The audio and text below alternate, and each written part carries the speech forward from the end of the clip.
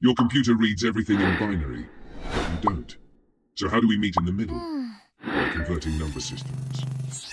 Every number system is just a different way to represent the same value. Here's the simplest way to convert them. Binary decimal. Binary numbers are powers of 2. Example, 1101. Multiply each bit by its place value. 1 times 8, plus 1 times 4, plus 0 times 2, plus 1 times 1, equals 13. So 1101 in binary is equal to 13 in decimal. Decimal binary.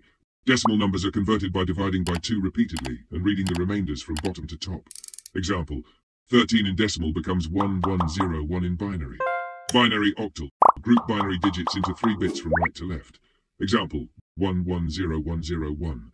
Group them, 110 on the left, 101 on the right. Convert each group to decimal, 65. Result, 65 in octal. Binary hexadecimal. Hexadecimal uses digits 0 to 9 and letters A to F. Group binary digits into 4 bits from right to left. Example, 00101010. Left group, 00102. Right group, 101010A. Combine them. 2A in hex. Binary, decimal, octal and hex are just different ways to look at one value. That's it for number system conversions. Hope you learn a bit.